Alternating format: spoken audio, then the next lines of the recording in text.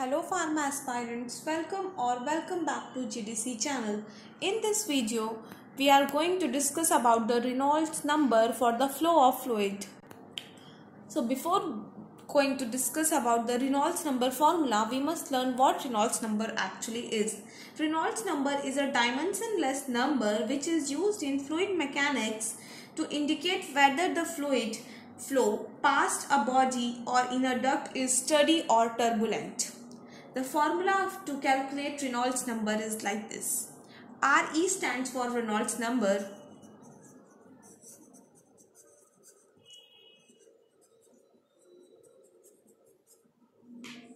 This RE is the Reynolds number.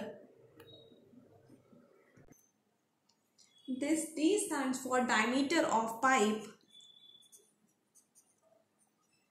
D for diameter of pipe. Mu for average viscosity of the fluid. Average viscosity of fluid. Rho for density of the fluid or liquid. Density of fluid. And this for the viscosity of fluid.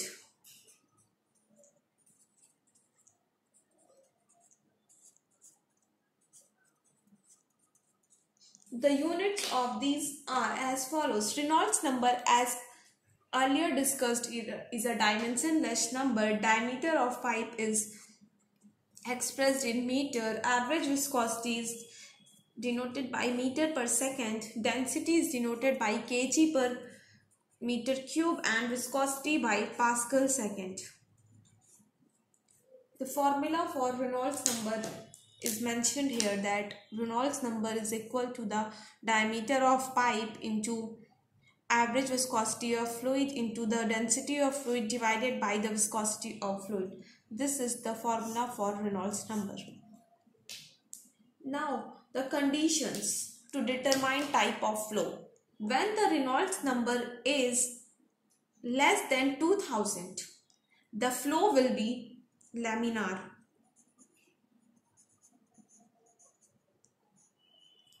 And when Reynolds number is more than 4000, the flow is turbulent. When Reynolds number is equal to between 2000 and 4000, then the flow changes from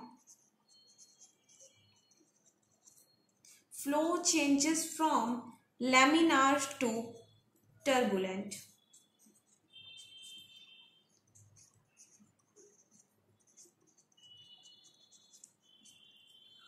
What is actually laminar and turbulent type of flow? The laminar flow of fluid and turbulent flow of fluid. When the flow of fluid is uniform throughout the flow or throughout this, then each drop passes into a same, like one drop passes like this, then second, third, and another drop will follow this path. Then the flow will be laminar. And if there is randomness or no uniform path is followed, then the flow will be turbulent. This is the laminar and turbulent type of flow. Methods to determine the type of flow of fluid and the uses. The first method for the measurement of flow of fluid is direct weighing or measuring method. Another is direct displacement method. Third method is hydrodynamic method. Hydrodynamic method is further categorized. Orifice meter. Orifice meter is used for the testing purpose like steam lines. It is used for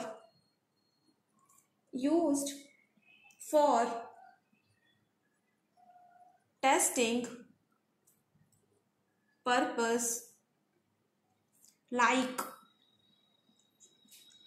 for steam line. Venturi meter is used for measurement for liquid, especially for water and glass.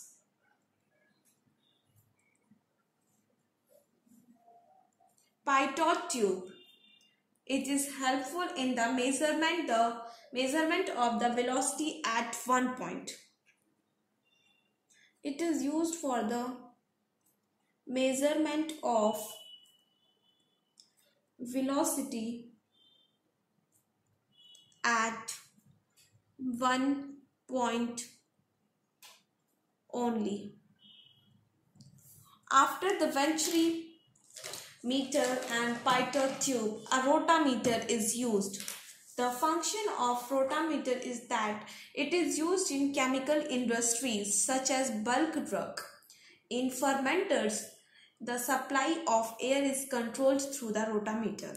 So the main function of rotameter is to control supply of air in fermenters.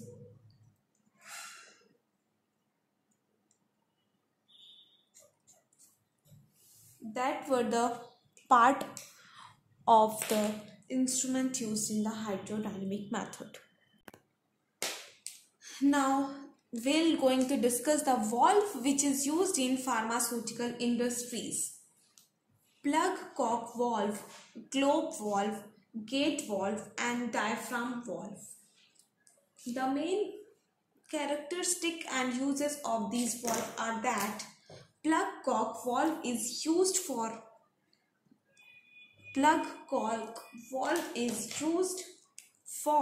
handling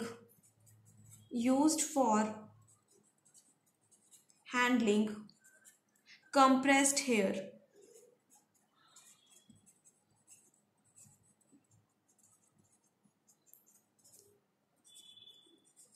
Globe valves are used in pipe with size not larger than 50 mm. Used in pipe with size not larger than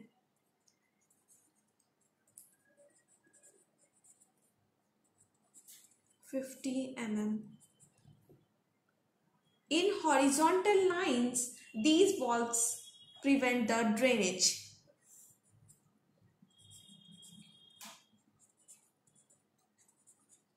These valves prevent the drainage. Gate valves, these contain inclined seat type of gate.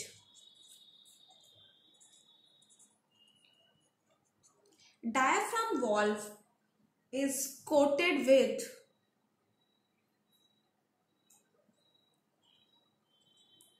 in diaphragm valve a rubber valve is used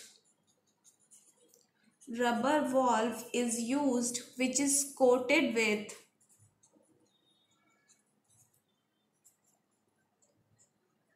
polytetraethylene PTEE. It is used for liquid contain suspended solids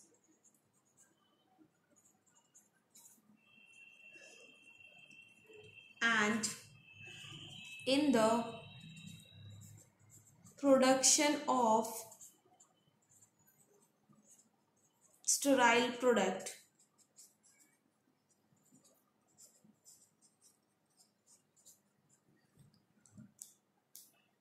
These were the 4 valves which are used in pharmaceutical industry. 2 more valves are used which is quick opening valve, quick opening valve and check valve.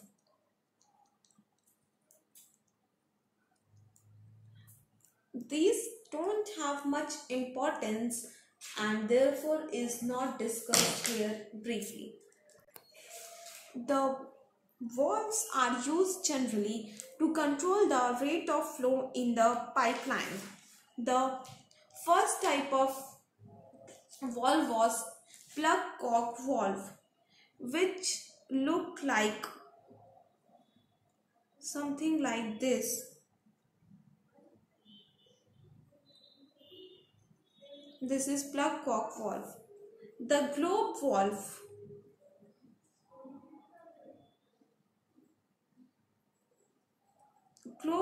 something look like this. Then the gate valve. The gate valve, one more specification is that gate valve minimizes the differential pressure during the opening and stopping of the flow. This is important point, that gate valve minimizes differential pressure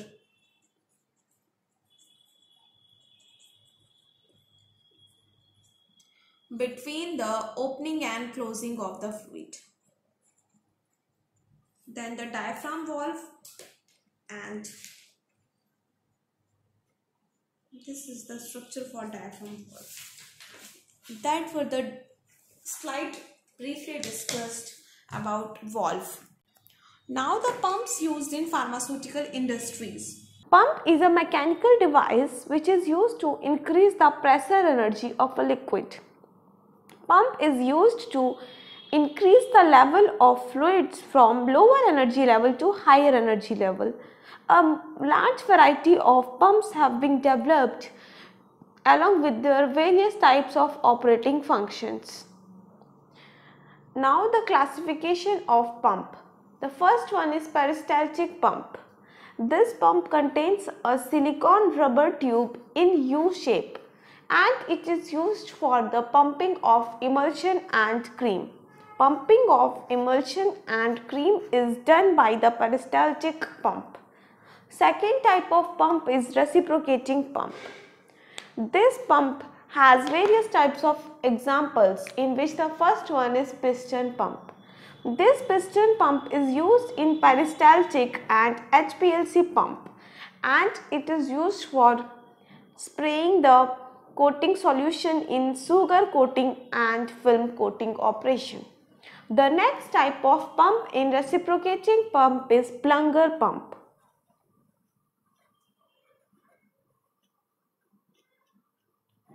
Plunger pump. This plunger pump is used for handling the liquids at high pressure for transport of viscous liquids and liquid which contains suspended solids. After plunger pump, another type of reciprocating pump is diaphragm pump.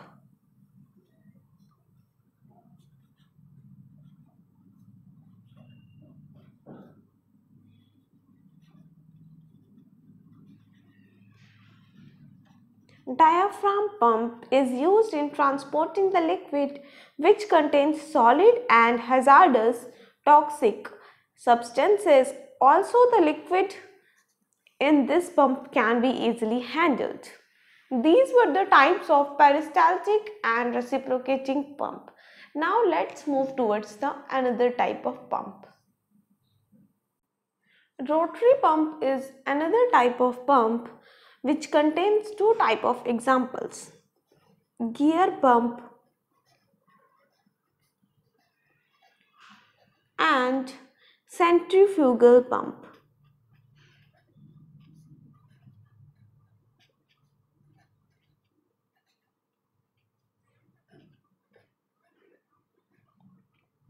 Gear pump is used for highly viscous liquids or oils such as vegetable oil or waxes. It can be also used in the aqueous film coating. Centrifugal pump, it has two types, volute pump and turbine pump. In volute pump, the volute pump is used for viscous and liquid substances containing solid material. Turbine pump is used in the handling of clear, non-viscous and non-corrosive liquid. That's all for the pumps which are used in pharmaceutical industries. Thank you for watching this video.